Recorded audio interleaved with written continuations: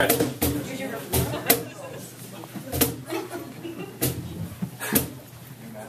house is dirty, but it is comfortable. Love me biblically, with messy church buried in bed sheets, and don't remind me that I am crazy.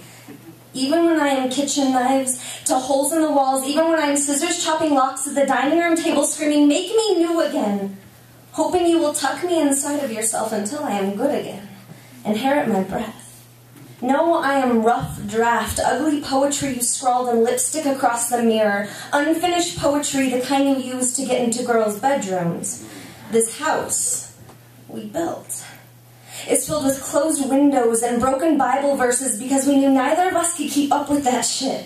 It is comfortable, like watching the world fall apart from skyscraper walking stilts. And you don't remind me that I am crazy, because I am so afraid of being all spitfire and bruise, and also a little afraid of Kama Sutra, but I heard we can make ghosts from the doorway.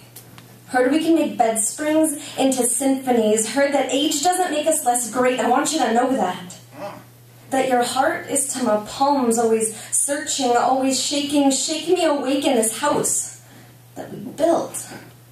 Dirty and comfortable. And don't remind me that I am crazy. Just that my soul's too big for this body.